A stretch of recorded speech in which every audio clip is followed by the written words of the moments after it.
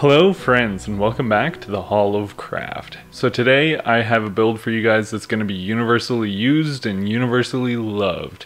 DMs from far and wide will need to put this on their table because players will find it in towns, they'll find it in castles, they'll find it in dungeons, and they can find it in creepy old manors, and that is a fountain. So I'm going to make something that's pretty generic, and you can just plop down in place of wherever you need it. So let's just jump into the build and I'll show you how I got there. Okay, so I have a statue from Reaper Bones 4 Kickstarter and one of the bases that I cut from my room video. And so it's a 4-inch wide circle base, and those are kind of the two pieces I'm going to be starting with. Adding to those, I'm going to be cutting some bricks. So I'm going to just start cutting some strips of foam and measuring them out. These are about a 1/4 of an inch by double that in length. So I'm just going to start trimming these strips, and then I will be chopping them up into bricks. Make sure to use a sharp knife when you do this, because you don't want to be pulling and tearing the foam. You want a nice clean cut. Also helps to take your metal ruler and kind of imprint on the foam when you're going for a clean cut, while you don't have to trace it with the pencil so much. So I'm just using the indicated measurements on my table to just chop these roughly. They don't have to be perfect. Once I'm done that, I'm going to cut out a little podium for the statue to stand on, because I want it to have some height to it. So I'm just going to kind of eyeball that, cut it out of more XPS, and then I'm going to carve it up. So there's a step in this process that you're not going to see because my video footage got corrupt, but I'm just going to take my knife and carve this to the shape that I want. I'm cutting out like geometric shapes, trying to make this look like it's carved out of stone. And then I'm going to take a small X-Acto knife and carve more details into the sides, like letter shapes and runes or stuff like that. And then once I've carved that in, I'm going to take a toothpick and kind of widen those cuts so that they show when the paint is on it.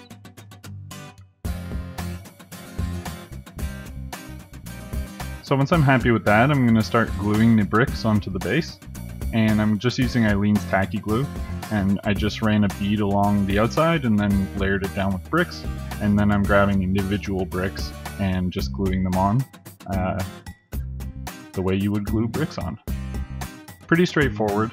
Every once in a while I'm just running my hand along the outside to try and straighten them out, because the tacky glue will hold them in place more or less, but they do kind of shift around as you're working on it, so just go back and clean it up a little bit.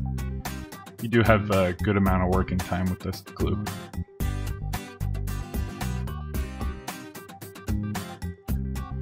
So I'm just going 2 layers high, and then I'm going to glue the podium in the middle.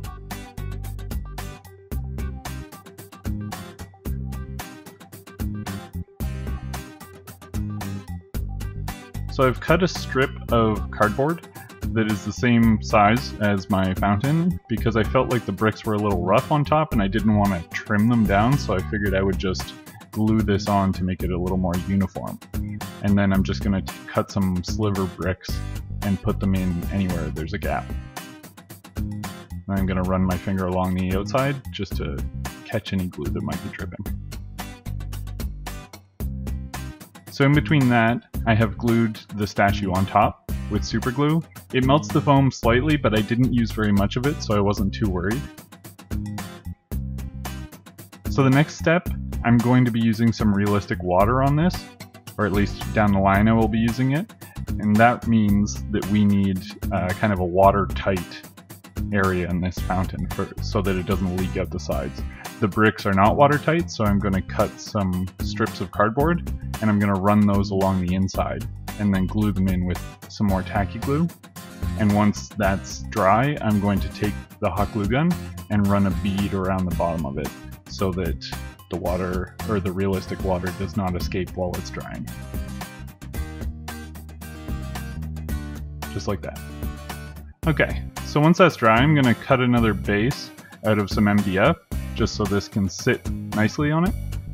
And here's where I'm taking the hot glue and just running the bead around to make sure that nothing can escape.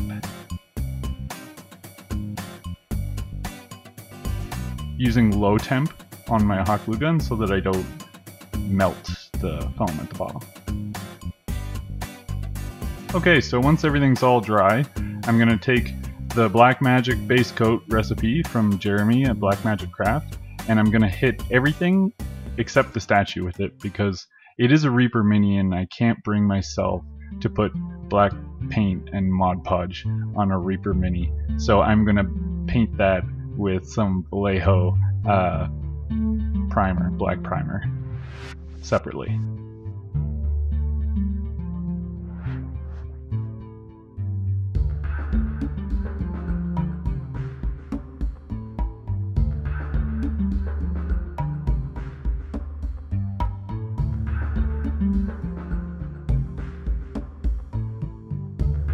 Okay. So once that's dry, I'm going to start painting it.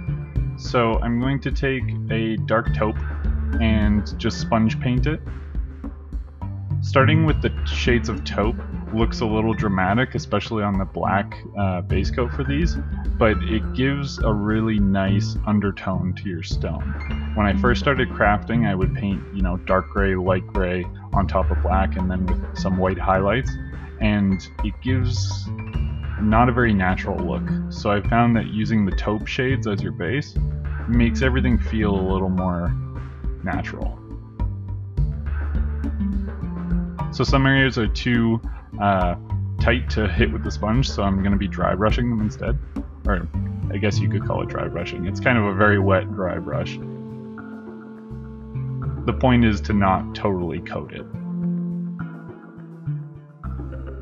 So once that's dry, I'm going to come in with a lighter taupe and hit all the same areas.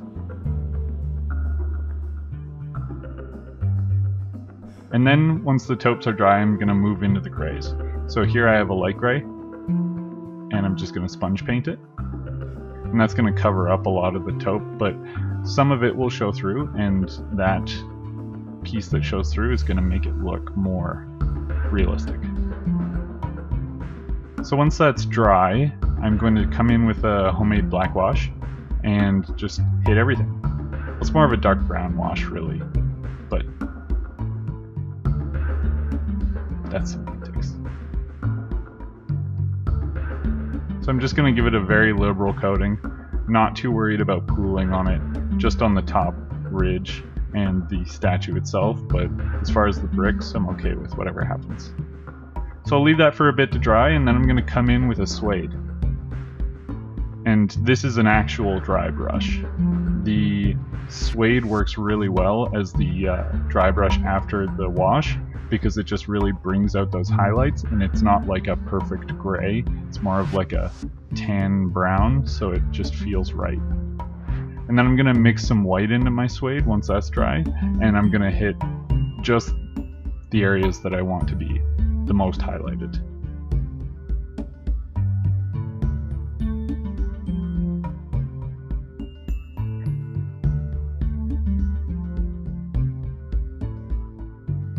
So now I'm going to be painting the base where the water is going to be.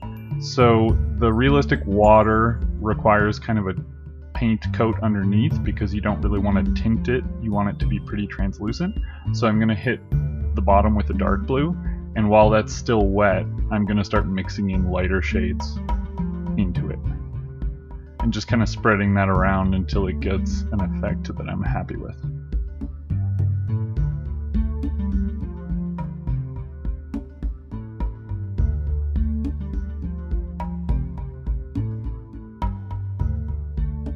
Okay, so once that's dry, I'm going to take some grass tufts and I'm just going to kind of stick them in around the sides. Because the realistic water is translucent, these are going to show through, and I'm hoping to kind of give some depth to this. I'm also going to take some of the Citadel green wash, can't remember its name, but I'm going to take that and I'm just going to splotch it around in areas that I select, and then hopefully that's going to show through and give a really nice look. So I'm going to take some realistic water now that everything's dry. I'm going to put a drop of blue wash in there, not too much, and I'm going to mix it up and pour it in. So this is my first time using this product, so I wasn't quite sure what to expect. The bottle says to just pour it in a 1/8 of an inch, and for whatever reason my brain was like, yeah, 1/4 of an inch. So I poured it in a 1/4 of an inch, and it's supposed to take about a full day to dry. I found that it took me about 3 full days to dry, but once it was dry, it looked like this. I was pretty happy with it, but the top was a little too perfect, so I took some gloss Mod Podge and just kind of slapped it around on there, and once it was kind of totally coated, I just spent a little time moving it around with the brush until it gave me an effect that I was happy with. And the gloss Mod Podge I've used before, it dries very translucent, almost can't even see it at all, but it just kind of breaks like that visual surface tension. And there it is.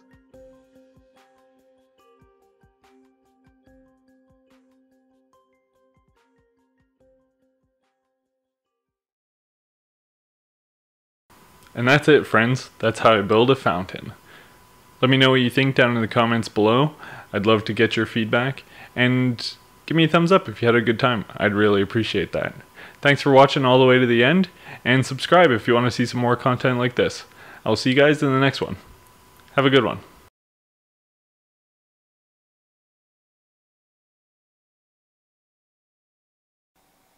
Mm.